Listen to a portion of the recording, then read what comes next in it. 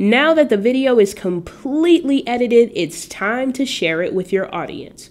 We're back at the video page where you'll find all of our sharing options. Selecting the blue Copy Shareable Link button on the top right will copy the video's unlisted link to your clipboard. This means that anyone who has the link to the video will be able to view, but no one else will. If you'd prefer a different privacy setting, simply select that unlisted on the bottom of Copy Shareable Link, where you can make it private so only you can see it, public so everybody can see it, or unlisted, which we've already done. You can also view the video on Google Drive, where you have the opportunity to add comments or simply see the video in your Google Drive folder. Under our share options, you'll notice that there are tons of other things that you can do with your Screencastify videos. Notably, you can share them to Google Classroom, where you have the opportunity to create video-based assignments for your students. Your students can also use this exact same link in order to turn in assignments. As long as you've created the assignment, they can attach a video right from Screencastify. When the video assignment you've created is perfect, selecting that Assign button in Screencastify will actually push it out to your students. That means they'll have the opportunity to see it and complete the assignment. You'll also notice that Screencastify allows you to publish your recordings to YouTube.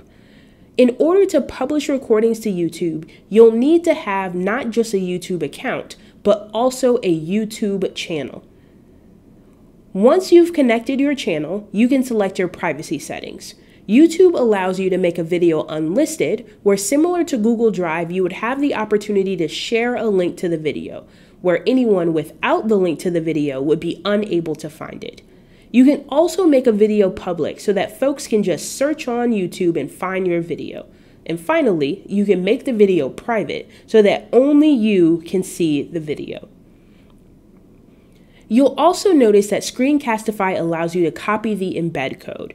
Copying the embed code allows you to paste it anywhere you like on your website. By default, Screencastify shows 3 different options under the share icon.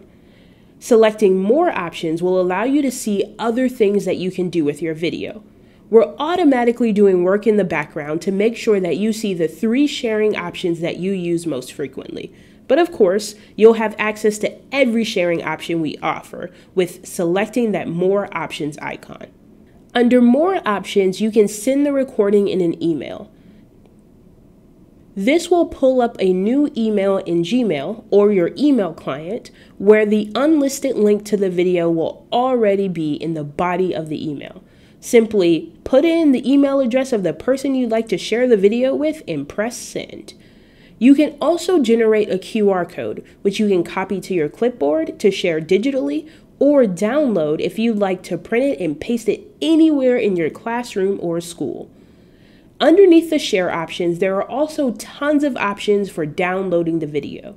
Download as an MP4, export only the audio as an MP3, or export it as an animated GIF to share on Twitter or quickly share with your colleagues in a tech tip. Those are all of the sharing options you have with Screencastify. Now that you know exactly how to work the extension and the editor, we're ready to start talking about the ways in which you can use Screencastify. I can't wait for you to join us in the next segment, where we'll talk about sharing videos with your students.